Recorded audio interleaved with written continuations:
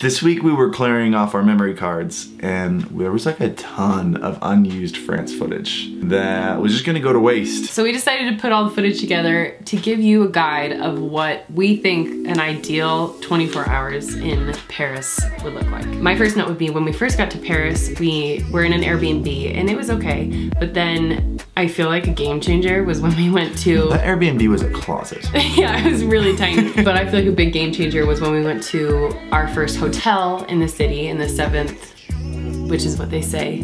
Actually, we have a clip of Marion telling me. I was like, how do you say arrondissement? Arrondissement. Oh, arrondissement. You were close. And it was so central and it was beautiful. And this is the bedroom. This place is called the Chateau Frontenac. It's like literally right down the street from the Arc de Triomphe. And it's always nice to say it's somewhere that's beautiful. It was central to all the different places that we wanted to go. So I would recommend kind of mapping out where you want to go and then finding a place that's really central because it makes things a lot easier. Second thing, so I'd recommend taking bikes everywhere because you get to see more of the city, you get exercise to work off all the bread. It's super cheap. Yeah, exercise, yeah. So get a bike card, bike around everywhere if you can muster it.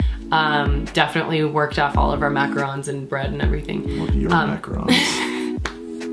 You ate so many I ate so many macarons. Step number 2 would be picking 3 to 4, maybe 5 if you want to push it, like monuments you want to spend time at. If you only have one day, you're not going to be able to spend a lot of time at the museums like the Louvre and L'Orangerie and... Yeah, we didn't even go inside the Louvre. And hung out. We've already both been in the Louvre and I would have loved, like it would take, I read somewhere that to like see all the exhibits in the Louvre, it would take like over a month to see all of them because it's so huge. Right. We just walked around, we went and it was nice outside and we biked through to the Louvre Pyramid. We're at the Louvre. Louvre Pyramid. We're not gonna go inside though.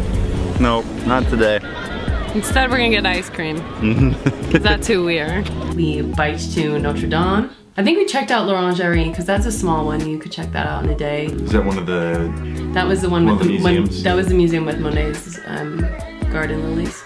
Oh yeah, that was cool. And then we ended at the Eiffel Tower and watched the Eiffel Tower light up and the sunset, and it was so pretty. And then along that way, we stopped and got macarons. The food places, I picked all of them because I care way more about food than he does. You also care way more about France than I do. It was so good. It was so good. But we got breakfast at Hotel Crillon, which is a gorgeous, gorgeous hotel. You should just go check it out because they renovated it and it's beautiful. I wanted to stop. I wanted to get macarons at La Durée, and then we got chocolates at Sébastien Godard. We biked and got ice cream at I still don't know how to say it. Bertillon.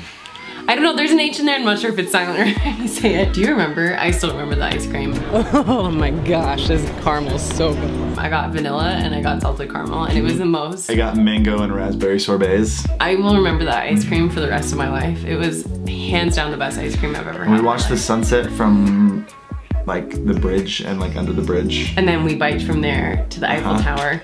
And then it was just so nice. We got to just like casually stroll along and go to all these different places. And my favorite part of that day, this is how I would end your day by the way, like at night when like bustling has gone down. Paris isn't like New York City, like as it gets later at night, like the whole city just gets quiet. The city totally sleeps. And it's beautiful.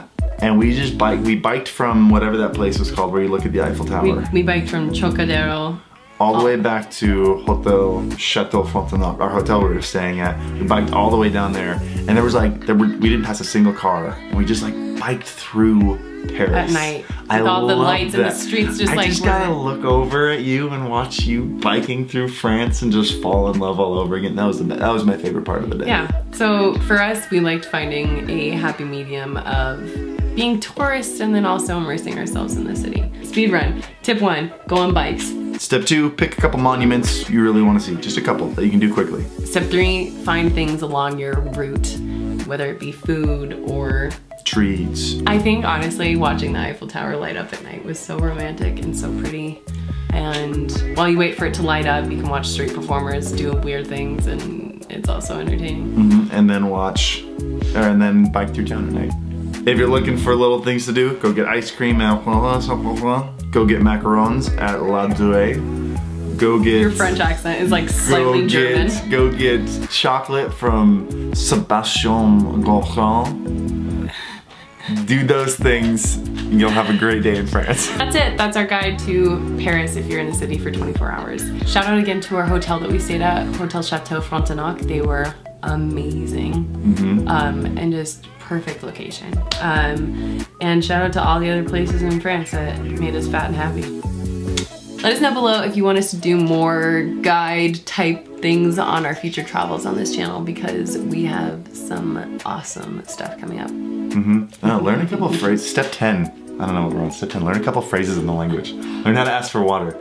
In France, you say, "Mizu kudasai." That's how you say. I'm done. Okay, he's done. We'll see you guys next week. Bye.